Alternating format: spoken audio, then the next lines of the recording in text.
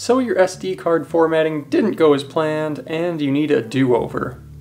Well, there is a little work involved, but it's nothing too tough.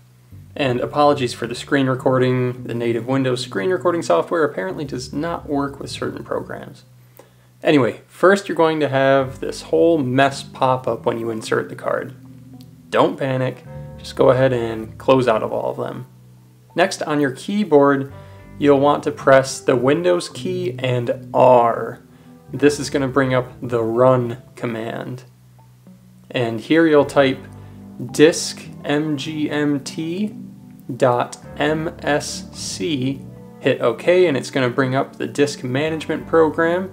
And here you should see your SD card with all these crazy partitions. Simply go through, right click, and delete each and every one of them from the SD card.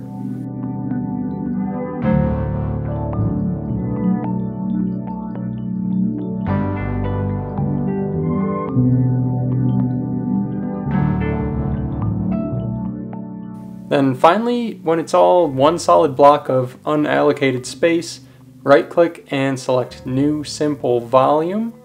Then just keep hitting Next all the way to finish, and that's it. The SD card is now restored to exactly how you purchased it. You have a clean slate to start over with.